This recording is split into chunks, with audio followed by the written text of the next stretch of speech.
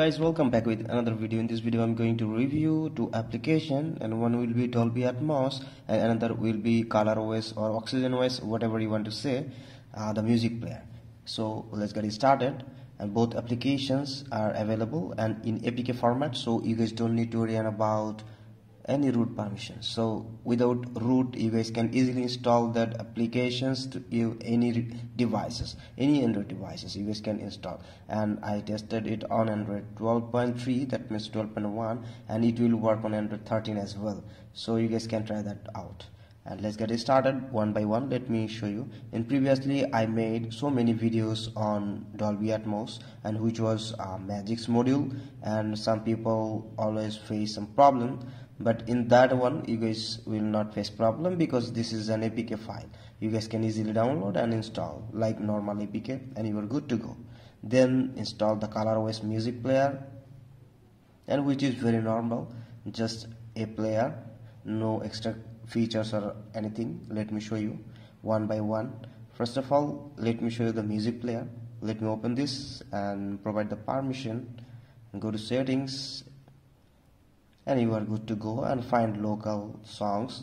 That means scan again, because I don't have any music or anything, so that's why it's not showing anything. If you have music, then of course you will get it. I flashed my device recently, so that's why everything got damaged.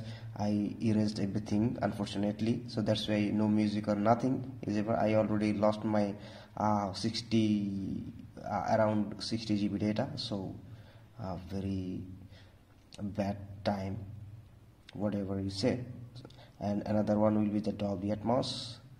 Just click on the Dolby Atmos and you're good to go, and which is Dolby Atmos Live. If you want to turn off Dolby Atmos, then click here, and if you want to enable, then click also there. And if you want to virtualize, then click here, and then you guys will be able to virtualize by numbering, increasing or decreasing, whatever you want to say. And apply for devices speaker.